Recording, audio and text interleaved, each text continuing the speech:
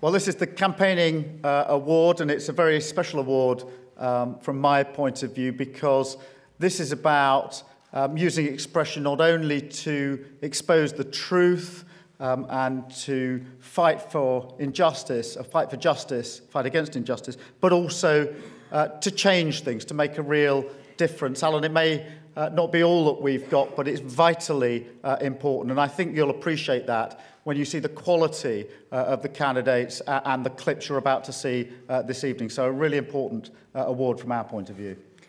So this is the Index on Censorship Freedom of Expression Award for campaigning, and we're very grateful for the support of Doughty Street Chambers in offering this award. The award recognises campaigners who have fought censorship and challenged political repression. We like to call them the troublemakers. The 2015 shortlist is Amran Abdundi from Kenya, Yaman Akdeniz and Kerem Altıparmak from Turkey, Rechts gegen Rechts and Zentrum Demokratische Kultur from Germany, Abdul Mujib Kalvatgar from Afghanistan, and Soldiers' Mothers from Russia. Campaigner. Amran Abdundi, Kenya. Amran Abdundi is a women's rights activist based in northeastern Kenya. She founded the Frontier Indigenous Network, an organisation which mobilises female peace builders and activists to map out local conflict, pursue arms traffickers, and set up shelters along the dangerous border with Somalia. Frontier Indigenous Network offers first aid to the injured and supports women and girls who have been raped by moving them to safer parts of Kenya. Despite a number of death threats, Abdundi has also mobilised women to rise against the area's terrorist organisations, using women-only radio listening groups as a way of educating and empowering those women in remote areas. Amran Abdundi was a standout candidate for me. She is doing something incredibly powerful in an unbelievably complicated and dangerous situation. I found that incredibly inspiring and humbling. Abdul Mujib Khalvatgar, Afghanistan. Abdul Mujib Khalvatgar is an Afghan journalist who has dedicated himself to helping free and fair journalism grow in a country in which more than 40 journalists have been killed since 2001. As a radio journalist and the executive director of media advocacy group NAI, Mujib aims to strengthen Afghan democracy by being one of the founding fathers of a free media in his country.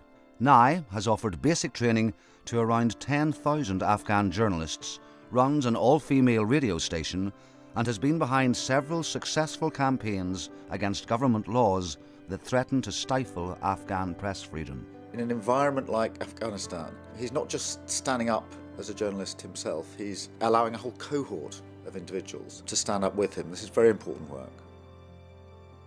Rechts gegen Rechts and Zentrum Demokratische Kultur, Germany.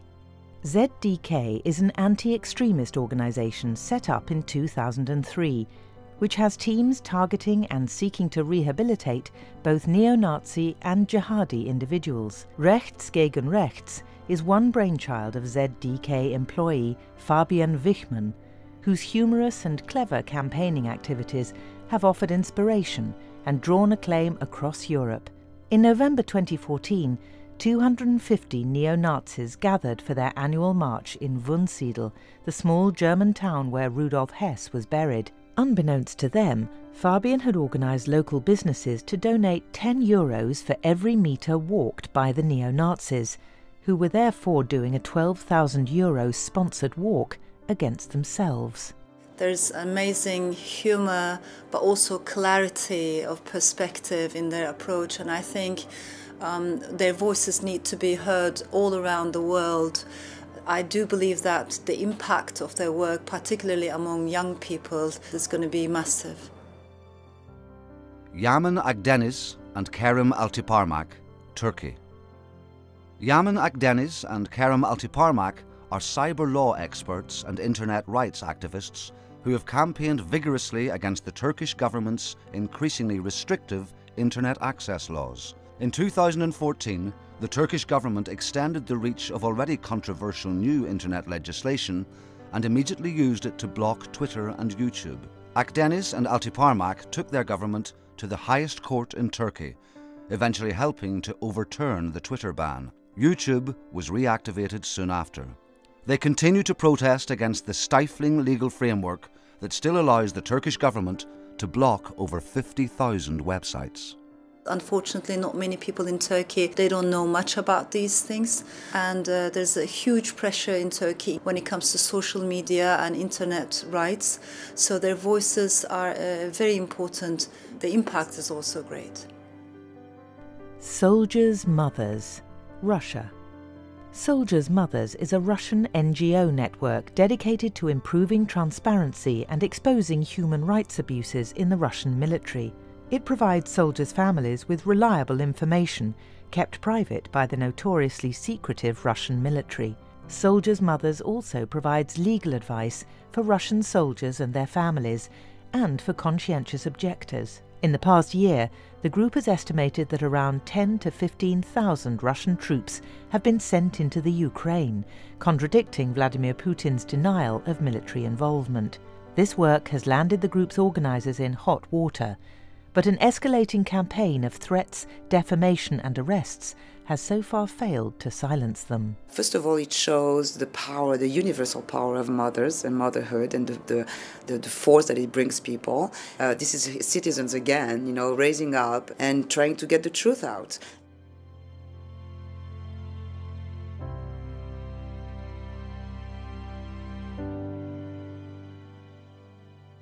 Now, having seen that, you'll appreciate how difficult it was for us to make a decision in this category as well. But the winner is Amran Abdundi from Kenya.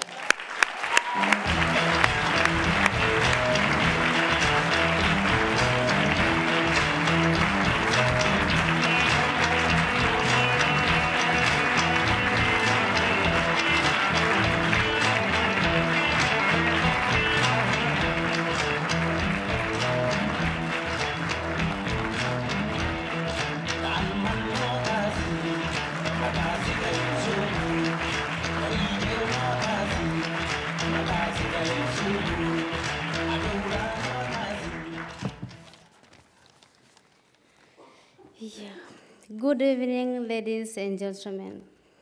I am honored, militant, and extremely happy to stand in front of you tonight. I want to thank all judges who selected me for this award after going through so many worthless and wonderful nominations that were submitted from around the world. Equally, I want to thank Index on Censorship staffs. I will be internally updated to you all. This award goes to managerize women of northern Kenya, whom I have worked with closely for the last 10 years and who have joined hands with me in fighting outdated culture practice that deny them to rights on properties, expose them to dangerous practice like FGM, and threatening them with sexual exploitation. The award also goes to concubines who were abducted by armed youth in the height of armed violence in northern Kenya and acted as comfort women armed militias.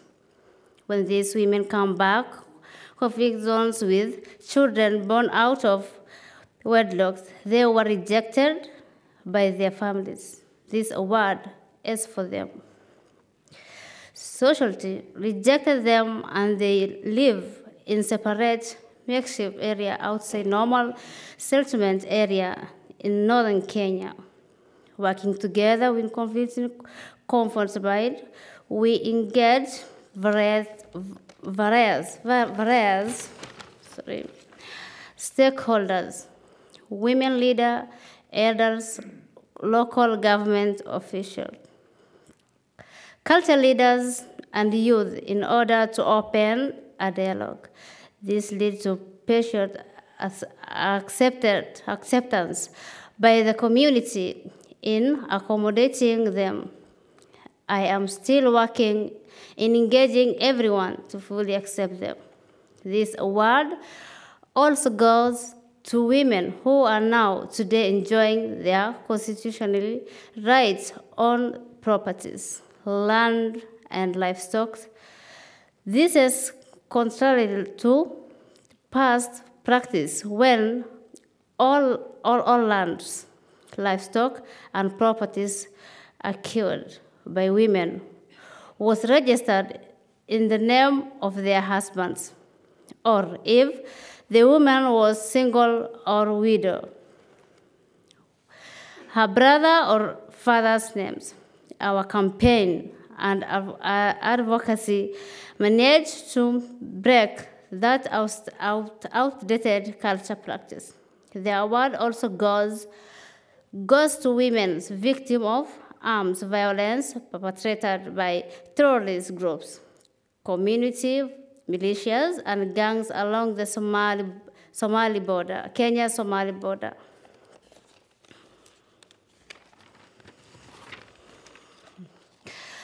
Those who have used their arms power to attack, raped, gang raped, and blocked women fled dropped from reaching border refugee camp in northern Kenya. We used our voice to comfort the attackers, and we documented the abuse along the border. I have done all these things not to win any award or recognition, but because of a grave reality on the ground, a horror which moved me to join hands with other women for a women-led organization called Frontier Indigenous Network. As a founder member, I started as community mobilization, and now I am executive director. Because of my work, I campaign, I have been called many names by those who are opposed to change. I cannot mention these names here. They are printed or not worth mentioning, but this award also goes to them. Yeah.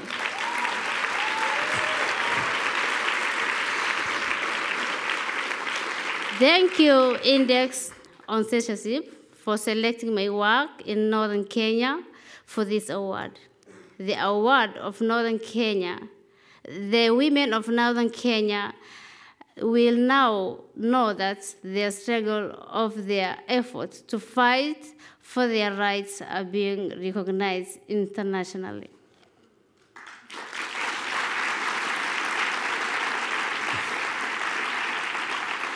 Today is my birthday, and it will be a birthday that I will never forget. It will be in my heart for the rest of my life.